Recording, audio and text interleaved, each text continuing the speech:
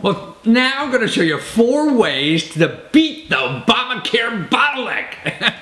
They're having troubles on the website with all the, people trying to register and everything. But, there's ways around all this. It varies by state. I mean, they're signing up tens of thousands of people already. And actually, I was hearing that when Massachusetts started, they only did like 100 people or something like that in the first couple of weeks. So anyway, here's ways around the bottleneck. First, call the 800 number. If you can't get online or whatever, every state has an 800 number you call. So you go to localhelp.healthcare.gov. Okay, localhelp.healthcare.gov. You put in your zip code, okay, and then you'll get to the local exchange for you, and then you just call them if you can't get on. Remember phones? We've used them a long time now, okay? And actually, what they will do, they could do it over the phone or help you right there. I mean, I was helping my Chinese teacher, and they even got somebody to speak Chinese for her, on the phone to help her with the application. Okay, the next thing you could do, number 2, is depending on state whether you're in, like I know here in Maryland, they have local navigator offices. These are walk-in places, like a real store. You go in and you order your health care. Okay, how do you find out where it is? Okay, because we have 3 right in our county here. So you go to localhelp.healthcare.gov again, put in your zip code, find your local exchange, and that 800 number will give you, where they are in your area. Okay, so you walk in, you find out the times, where they are, and you get walked in. So if you really want your health insurance now, you're not going to wait any longer. That's another way to do it. Okay, another way to do it is find out what other organizations like that are in town to help you. Is call 211.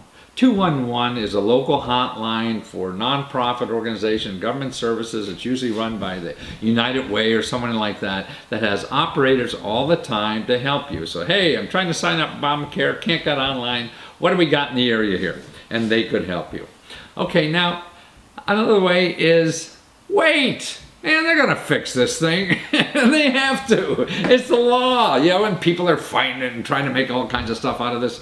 But it's going to happen. And actually it doesn't, you can't get coverage till January 1 anyway. So that's months away. So you wait another week or so, what the heck, What'd you do for the last 10 years before you got cheap health insurance? You paid for it. So you wait till January. And you still have till March 31st to sign up of next year, March 31st. That's a long time. And they're probably going to extend it because of all the screw-ups, they're having with online stuff. And waiting, I mean, this is going to happen. I mean, I was just reading the paper today where the big health insurance companies, okay, these are the people who are going to benefit the most from Obamacare. Not you and I, because we're getting cheaper health insurance or whatever, and the insurance companies can't mess us over anymore on pre-existing conditions and stuff like that. But see, the government is going to give you and me money to go to the insurance companies to buy it. So they're getting the biggest bonanza of all out of this thing. It's the health insurance companies. And actually, it proves this here. In the last 12 months, in the anticipation of Obamacare, their stock prices for the health insurance companies went up 32%. So, see, now they're expecting, they're going to make a lot of money on this stuff because the government's going to give us money to buy their product. Man, I wish I was in a business like that. Somebody give you money to buy my product. Now, wouldn't that be neat? Now, here's some quotes, too, from executives of health insurance companies. This is the head of Aetna. His name is Mark Bertolini. Okay, he said, "We continue to believe that public health exchanges can represent a long-term upside opportunity." So they're looking to make money on this stuff.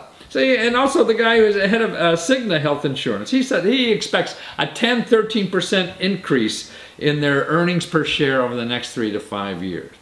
And it seems a given in America. When the rich folks are making money out of something, man, it's hard as heck to change it. So this is the game that's going to be around for a while. So you might as well use it because it's good for you too.